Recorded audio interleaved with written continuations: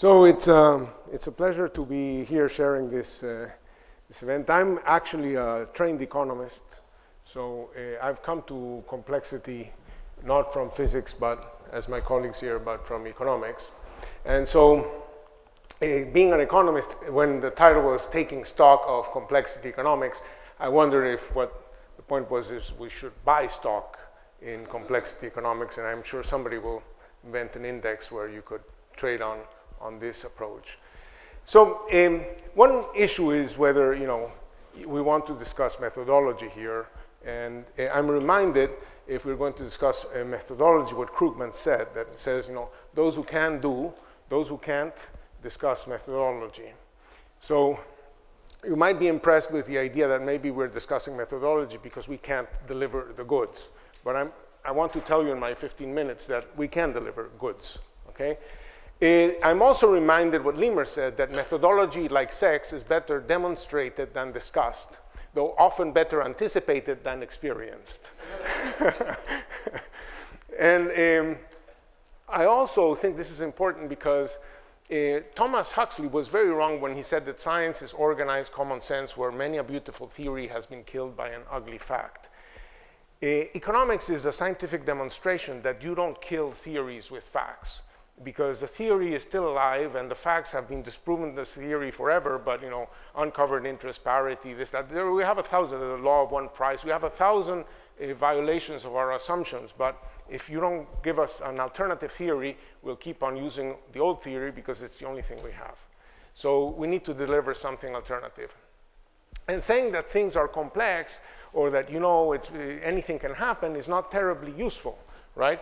Because everybody will say, yeah, anything can happen, but tell me something more, right? So I'm going to finish this introduction by saying that what we want is something where, don't tell me just that the world is complex, tell me something insightful. And this was very well put by Oliver Wendell Holmes when he said, I would not give a fig for the simplicity on this side of complexity, but I would give my life for the simplicity on the other side of complexity. So you want to come out on the other side with some aha moment that, oh, gee, I didn't understand that before. So that's what I'm going to try to accomplish in my 15 minutes. So the fundamental questions in development economics are, why are some countries rich and other countries poor? Why some countries catch up? Why did this gap emerge? And why are some countries catching up and others are not? So that's a fundamental question about the world. Can we make sense of this question in a different way by using some of these methods? And ideally, so this is income per capita in the world. In the US over the last 200 years or 500 years, it went up by a factor of 25 in the last 200 years. And we know that.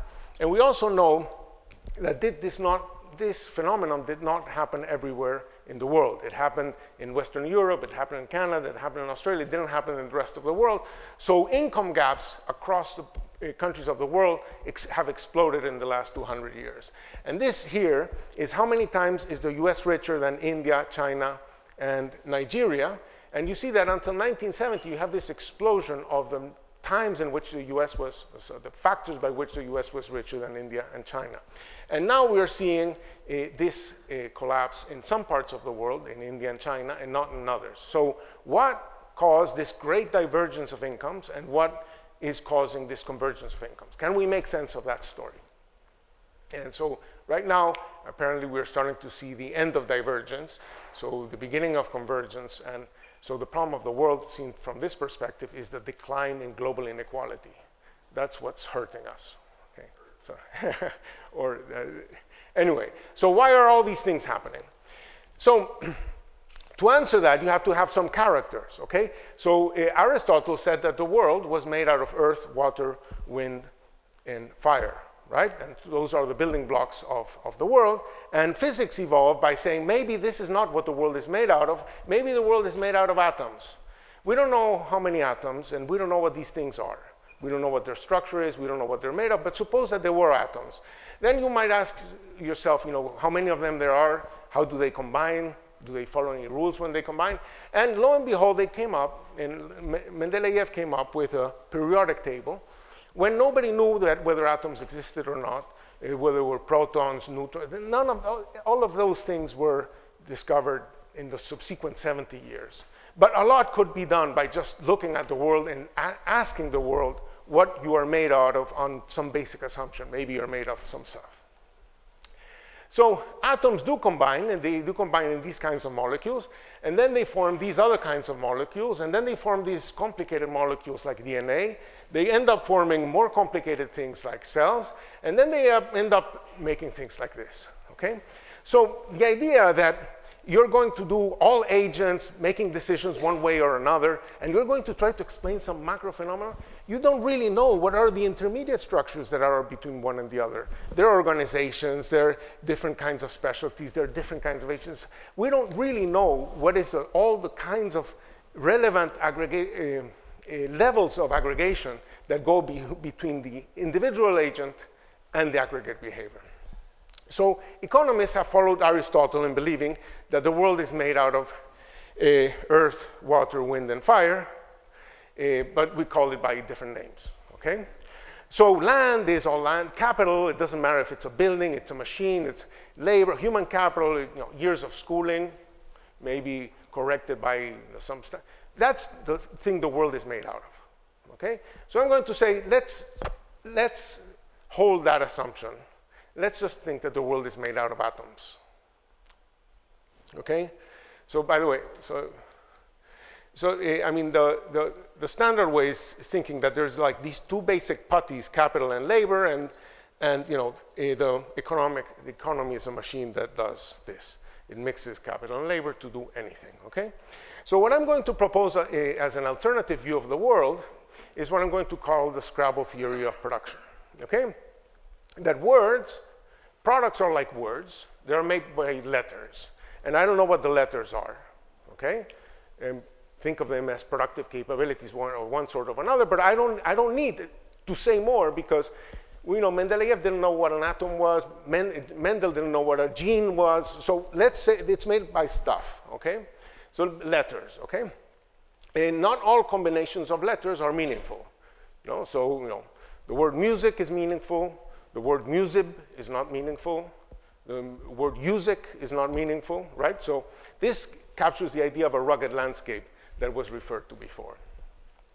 Now, countries are going to have subsets of the alphabet, okay? Because they have subsets of the alphabet, they are going to be able to write subsets of the dictionary, okay? Subsets of the universe of words, okay?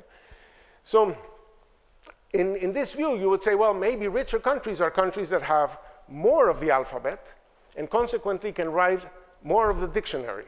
They can write more words or maybe longer words, more complicated words, okay? So suppose I just start with this assumption about the world. Can I make sense of some facts of the world? So let me see some intuition here. Countries that have more letters will be able to write more words. So they'll be more diversified. Hypothesis one. Products that require more letters will be harder to make. So fewer countries will have what it takes to make them. So those products will be made by fewer countries. We call that the number of countries that are able to make a product, the ubiquity of the product. Countries that have more letters will be able to make products that require more letters. They'll be able to make longer words, and consequently, they'll be able to make words that few other countries can make, okay? So we conclude that the diversity of a country, which is an expression of how many letters it has, should be inversely related to how many other countries can make the things that that country makes, okay? So that's just by looking at that assumption of the world. So you would say, well, let's look at whether the world is like that. And to look at the world, you need a picture of the world, and that's a picture of the world at night, but that's not very informative. So I'm going to use this picture of the world, which I find terribly informative.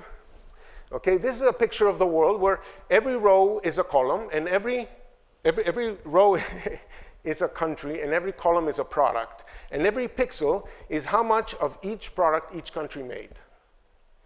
Now that is not terribly informative this way because things are ordered alphabetically and by code and so on. But if you allow me to reorder this matrix, it looks like this. And it says that some countries make few things, And other countries make many things. But what gives it the triangular structure is that the countries that make few things make things that everybody makes. And the countries that make, countries that make many things make those things too. Countries that make many things make these things too, but things that few other countries make. So these guys make things everybody makes. These guys make those things too, but a bunch of other things. So, and this is using trade data for the world.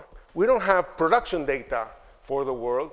We don't have services export data for the world, but I can look within countries.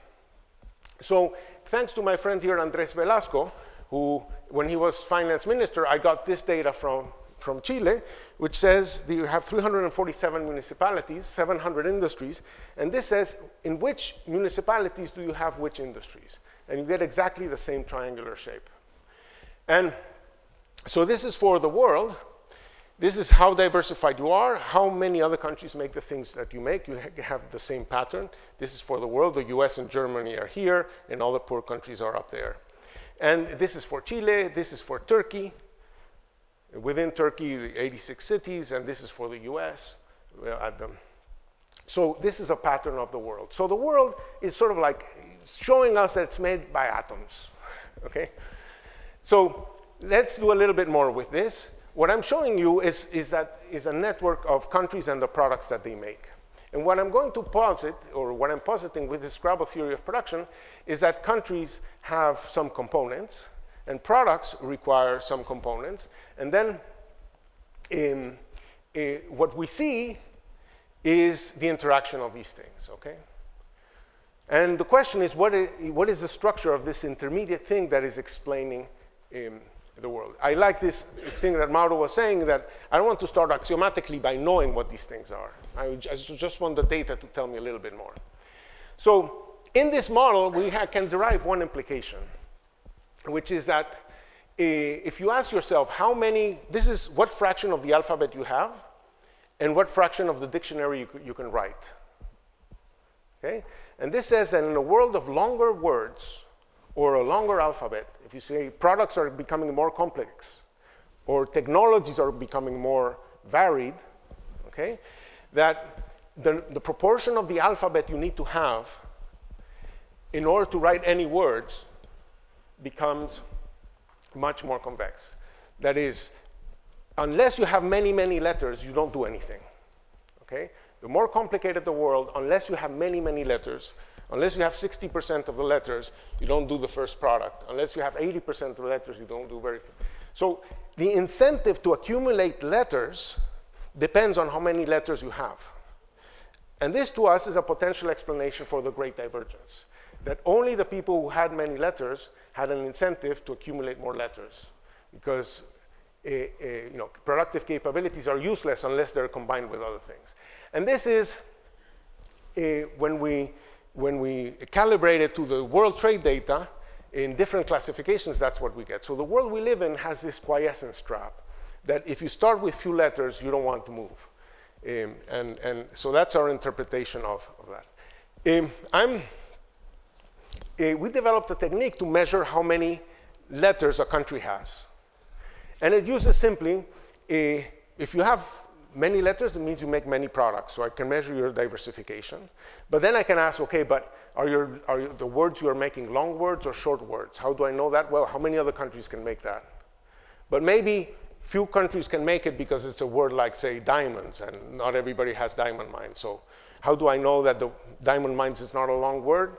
Because the countries that make diamonds don't make many other things. But if a diamond was a long word, those countries would have many letters.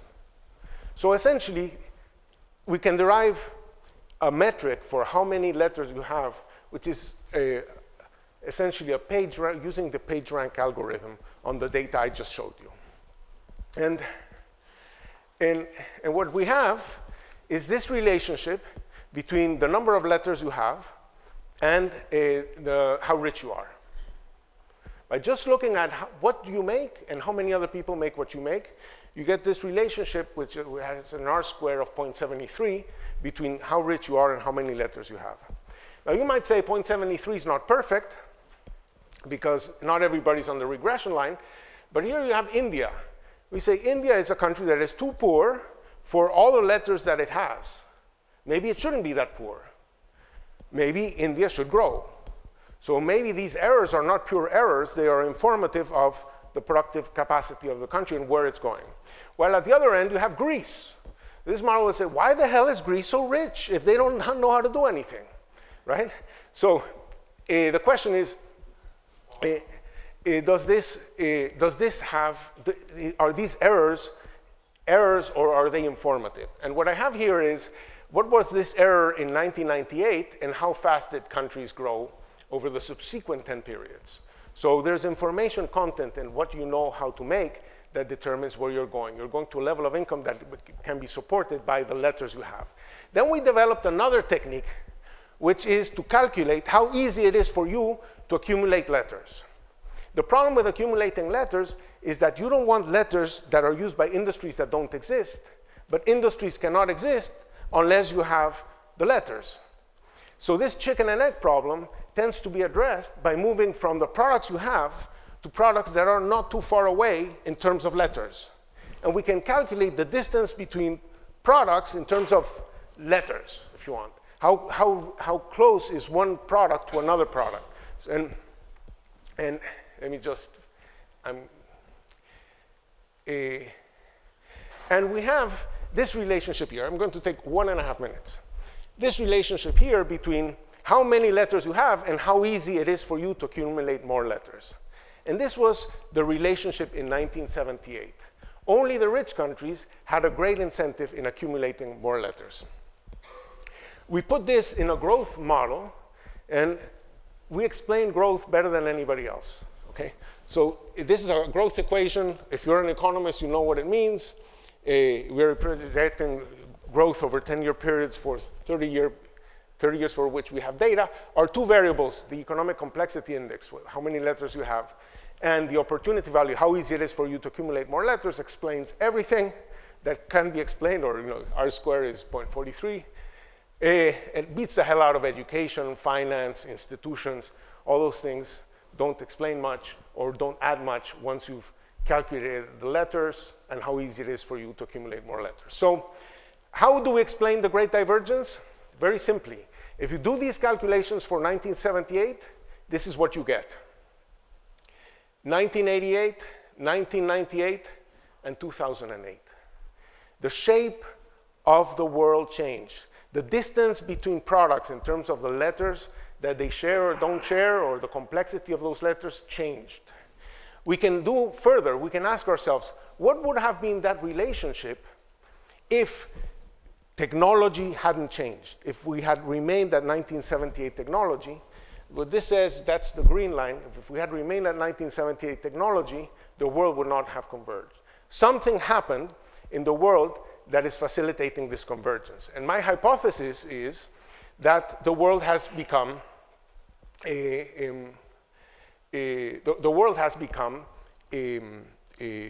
has split up the value chain. So countries used to need to have all the letters to make a word. Now they only need to make a syllable.